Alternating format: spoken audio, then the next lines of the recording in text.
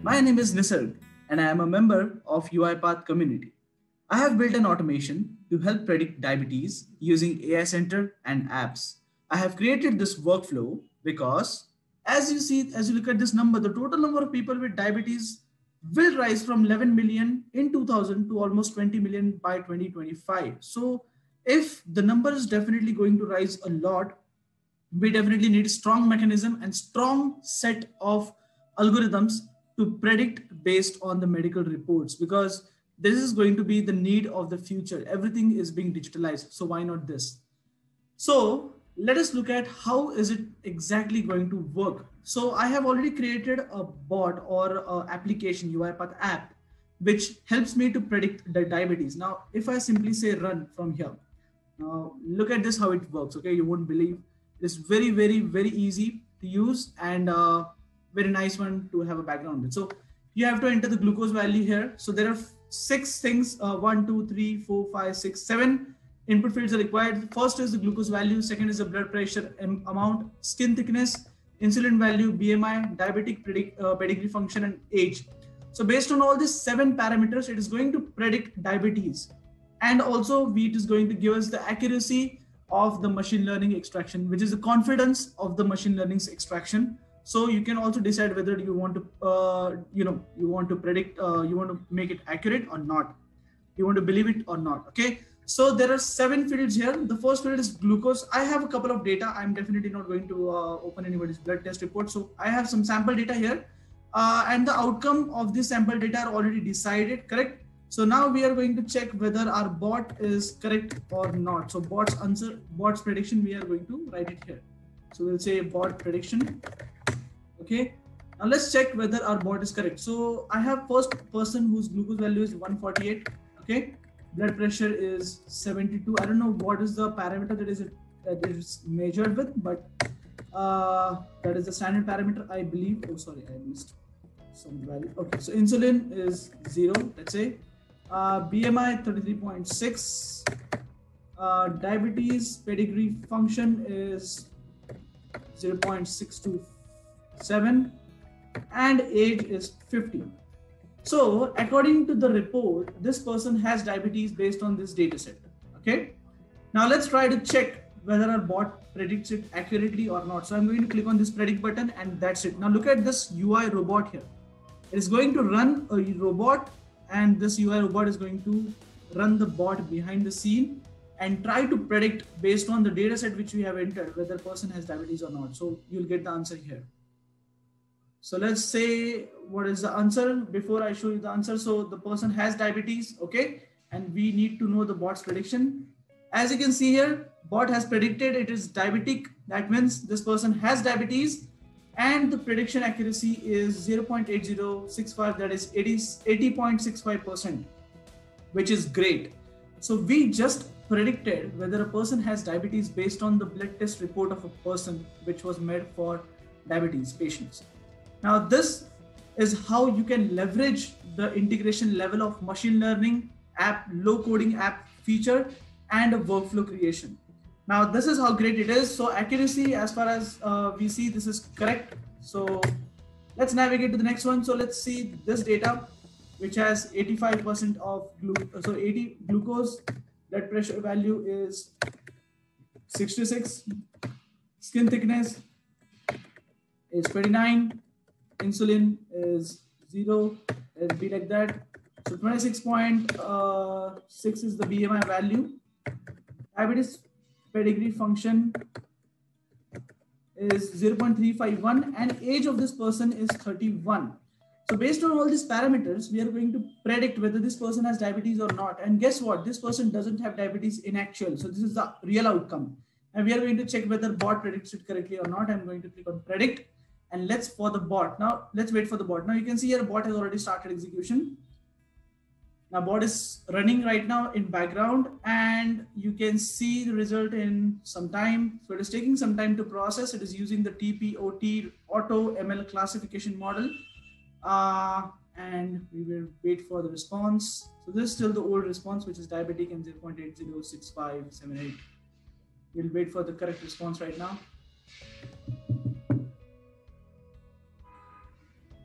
So It's taking its own sweet time.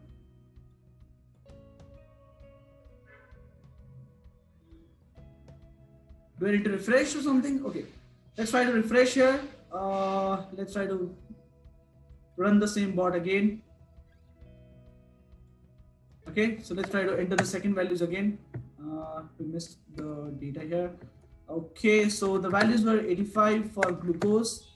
For blood pressure, it was 66. For skin thickness, it was 29. For insulin, it was 0. BMI value was 26.6. Diabetes pedigree function is 0.351 and age is 31, and let's predict. So now if our bot predicts correctly, I mean if our bot gives you that this patient doesn't have diabetes and the accuracy is more than let's say at least 70%, then we can believe on this reports, correct? So that means our bot is predicting correctly. Non-diabetic, and that is also with 0.91, that is 91% of accuracy. So this bot predicted with almost 80% of accuracy. Okay, bot predicted this one with 90% of accuracy.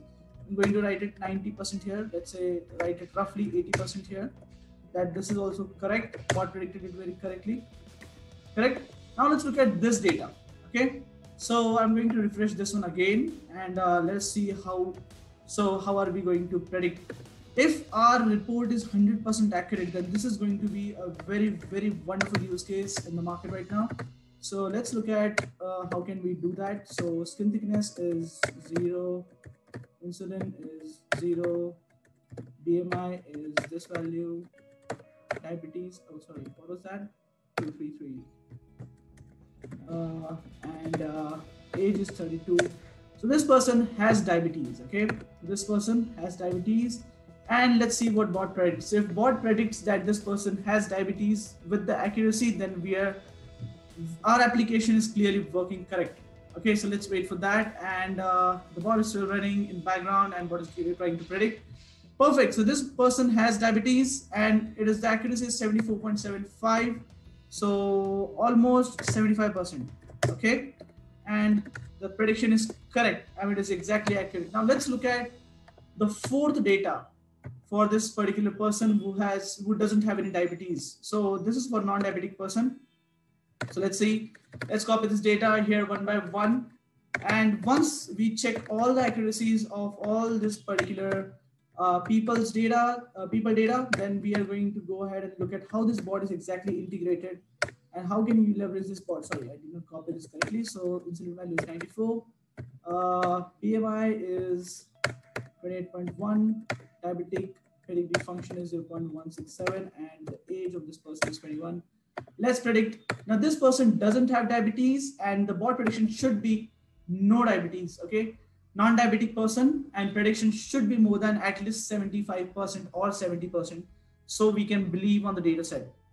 And exactly this person is non-diabetic as the bot has predicted, as you can see on screen, and the accuracy is 97.80, which is almost 98%. So 98% accuracy, that is very correct. I mean, way too correct. And now all the accuracy of this bot depends on the last data. So let's go ahead and let's try to predict what happens at the end of this particular data set.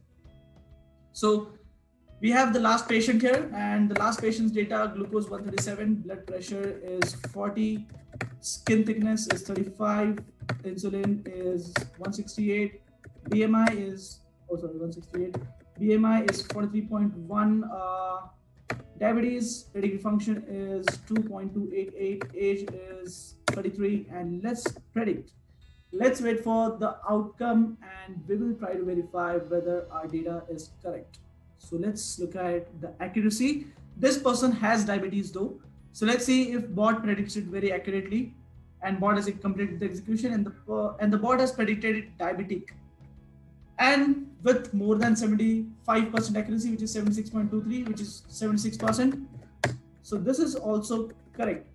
And with this, we can say our bot has predicted totally 100% accuracy for all these patients which we had records of, and bot has predicted correct for each and every one of them with more than 75% of accuracy. Now I know you're really interested.